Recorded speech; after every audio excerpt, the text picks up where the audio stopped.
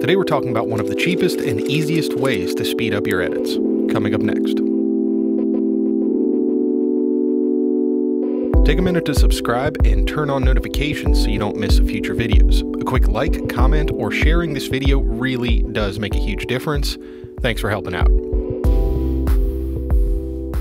I'm assuming most of us have spent more time behind a computer keyboard this year than the mixing boards we're used to working on. Even after long days of editing though, with your workflow dialed in, there is still one thing that slows me down more than anything else when I'm working in software with repeated shortcuts, and that's the lack of tactile feedback. Being able to keep your eyes on the screen and your focus on what you're trying to accomplish is huge for keeping momentum and staying in the flow of a project for me. I use a lot of shortcuts and find myself working much faster when I have some landmarks to anchor from. Remembering the shortcuts isn't too hard. For learning them, I really enjoy these skins that you can get that have all the shortcuts laid out for you to see. But once you know the shortcuts that you use most often, it's about providing a reference point you don't have to constantly look for. You'll still use your peripheral vision, but we can make that easier too. With a bit more attention to how you typically use your shortcuts, we can also make common repeated moves much easier to move through quickly. This might not look like much, but these little bits of foam stuck onto these specific 16 keys make a massive difference for me. The keys you'll need will probably be different depending on the software you use the most, but there are some common keys that you'll probably want. Control, Option, and Command modifiers on the left side are super important in almost all software. Making them different shapes makes it really easy to know exactly where your left hand is. Likewise, the letter V. For Adobe software and for Final Cut Pro, V is a very common key alone and also with those modifiers. The letters J, K, and L are commonly used for scrubbing through your media.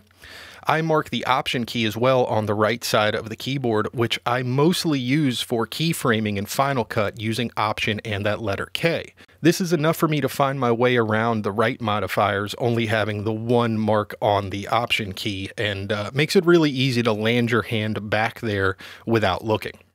You might notice that I've marked the Escape key and the number 1 keys. I don't use those a ton in video editing, but number 1 and those number keys are really important to choosing tools in Studio One from PreSonus. And the Escape key is a really good one to mark, just gives you a reference for the upper extent of the keyboard so you can get there really fast. A few more that have been a big game changer for me have been marking and using the Home End keys as well as the Page Up and Page Down keys. Function 16 and 17 on this particular keyboard are also mapped to zoom in and out, which I use a ton. These are all marked with shapes that are used to reference exactly which key I'm pressing without having to look at it.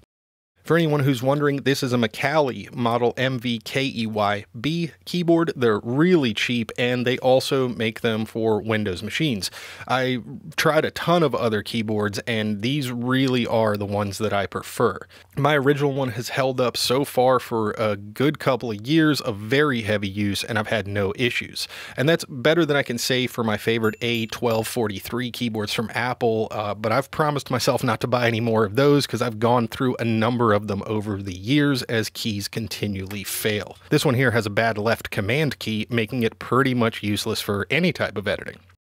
So that's it. It's really simple. I use these cheap adhesive backed foam sheets that you can get in the craft aisle at Walmart or most art supply shops.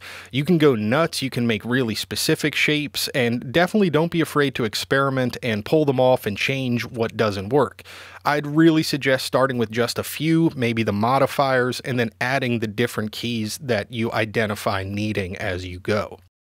Now you're all set to move much faster between shortcuts and waste less time looking away from your screen hunting down the key combinations. A really important part of placing these and choosing the shape you use is to pay attention to what shortcuts you're coming from to get to each shortcut. Typically, like I said, I'd use Option K a lot to create those keyframes And typically, I'm going to be doing that with my left hand coming from the other side of the keyboard. You can see how the home and end keys, for example, provide a really logical feeling start and finish shape that I can quickly move my hand over to and feel exactly where I am without having to look. Pay attention to how your hands move naturally as you work for a few minutes, and set up those foam blocks to act as backstops so you know exactly where your hand is landing, and then you'll spend less time thinking about it. It'll become very natural, and editing on a keyboard like this Apple one without any markers will be a real challenge in the future. That's all for now. Thanks for watching this really quick one, and I'll see you again very soon.